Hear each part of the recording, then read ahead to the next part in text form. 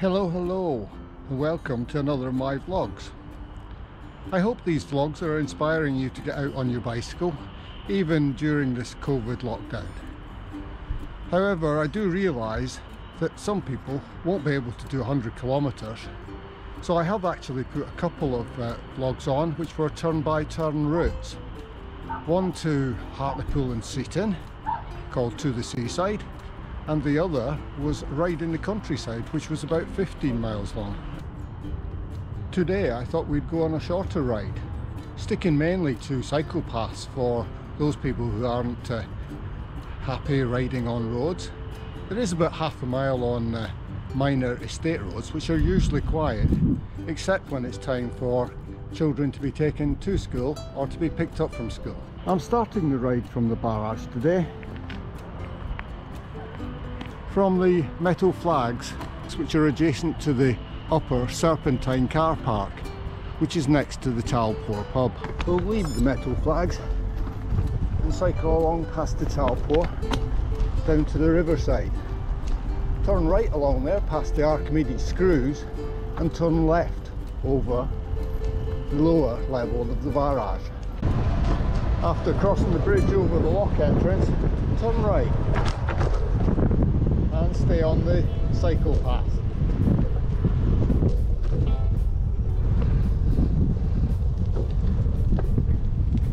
Continue on the cycle path alongside the river. Ahead of us you can see our first objective, Infinity Bridge. Continue along and underneath Infinity Bridge, turn in left up the side of the bridge.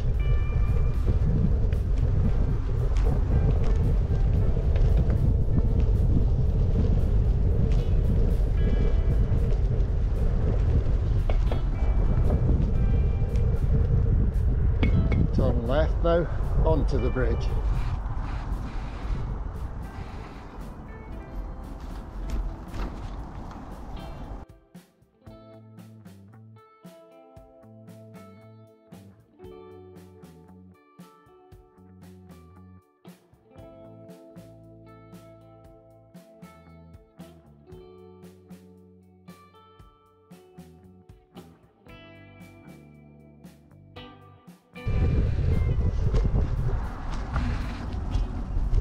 Proceed straight ahead towards the road and then turn right onto the cycle path. We'll follow this round until we reach Portrack Lane,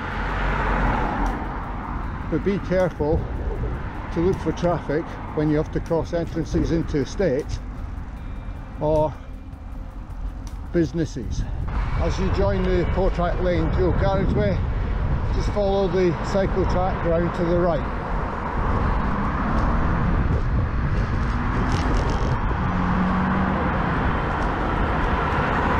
We want to cross the dual carriageway, but we'll do so using the pedestrian crossings, one side at a time, and just wait until the lights go to green man and bike for you.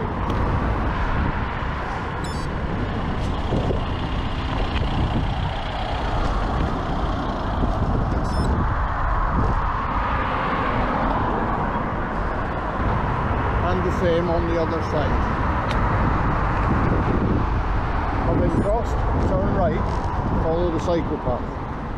Follow the cycle path round to the left.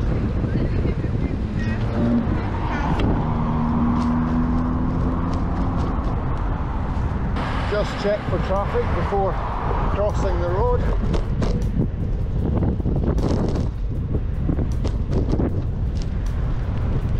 And if you're feeling up to it, you could always have a coffee across the road. Now at the next roundabout, just keep round to the left on the shared path.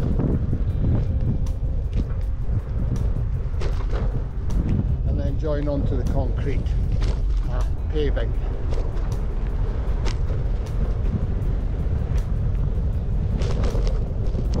On the right is Home House Prison. Quite a large prison now, mainly used for remand prisoners, I believe. We'll have to take this slight kink to the left now. and then continue along here on the cycle path. The cycle path then takes off to the left on a smaller path, just as you can see here.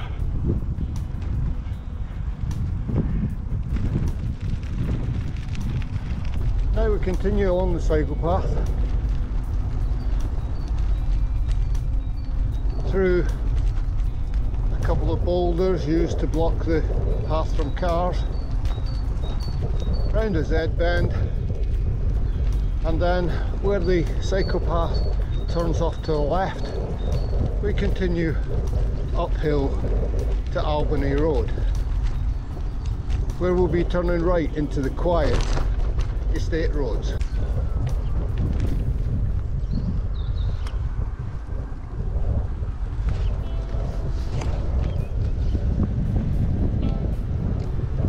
Now take the first road on the right.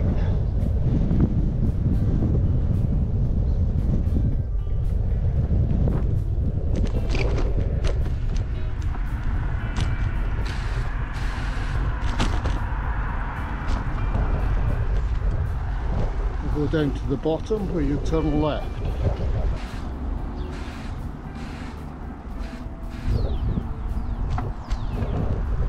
And at the end of this road, turn right.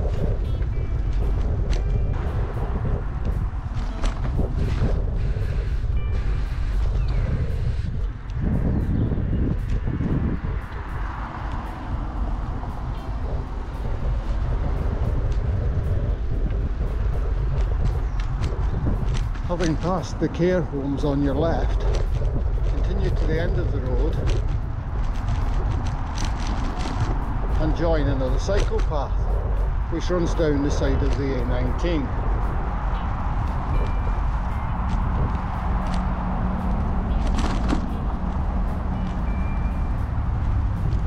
There's no need to rush as you go around. Feel free to stop anytime you like. You can see the pulleys at the top of Newport Bridge. We'll have a look at that in a little while. As we approach Portrack roundabout, we're cycling along the slip road onto the A19, which we want to cross and go underneath the A19 using all the pedestrian crossings. If you're not happy cycling across them, please feel free to get off and walk on each of these crossings.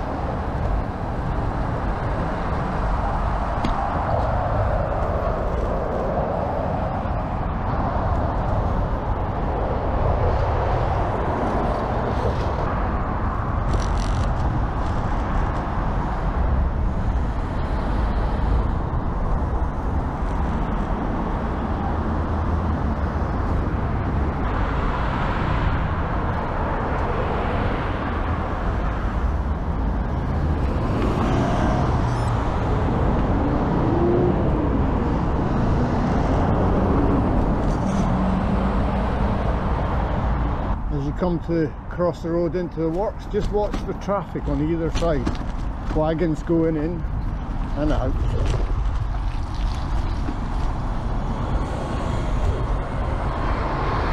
When you come to the next crossing, use that to continue your way around the roundabout.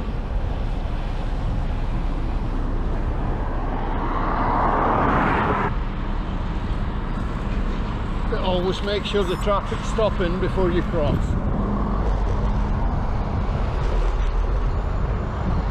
As you come to the entrance to the fertiliser works, have a look behind. If there's nothing coming and the lights are for you, you can go straight across. Otherwise, stop and use the pedestrian crossing. They're there to help you get around without having to deal with the traffic.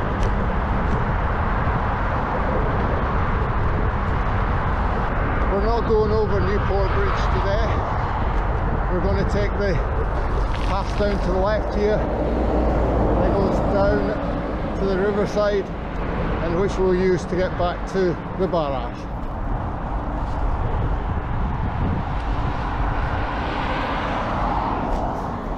After passing under the road that runs over Newport Bridge, turn left at the junction.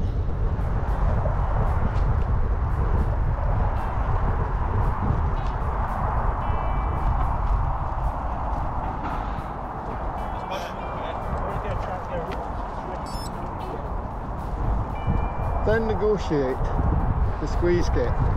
With dropped handlebars you can normally just cycle through, but with straight handlebars you might have to stop and negotiate your way through by twisting the front wheel to get the handlebars through. If you stop and look back, you can see the whole of Newport Bridge. There's pulleys at both sides, which used to be used to raise the centre part of the bridge to allow ships to come through. The big grey blocks on the tops are the counterweights that would come down as the centre section went up. From here on, it's just straight along the riverside on the nice cycle path which is shared with pedestrians.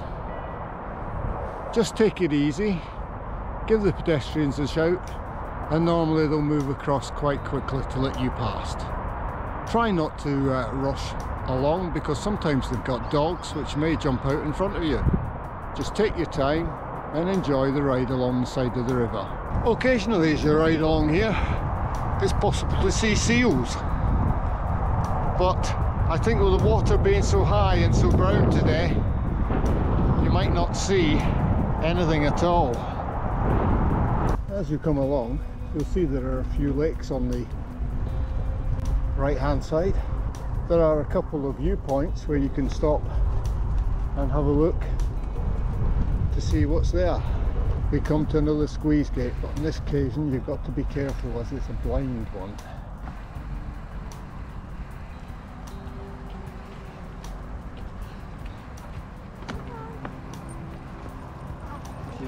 Thank you.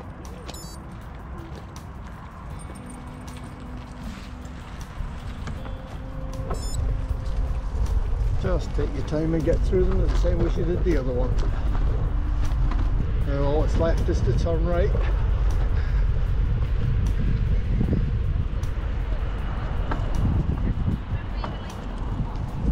And to make our way back up the hill to the Talpore. Sorry. Just take it nice and easy up the hill. Use your gears if you need to. That's the Talpore.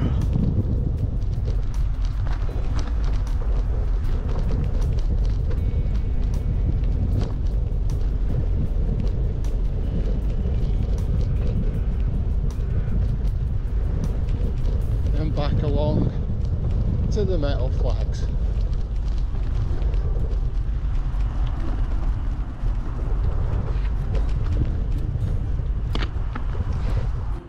I hope this short vlog has helped to inspire you to get out on your bicycles for a short ride in the middle of this COVID pandemic. If you followed in my wheel tracks, I hope you've enjoyed your ride. It's not too difficult, and being mainly on the cycle paths, you're away from the traffic most of the time.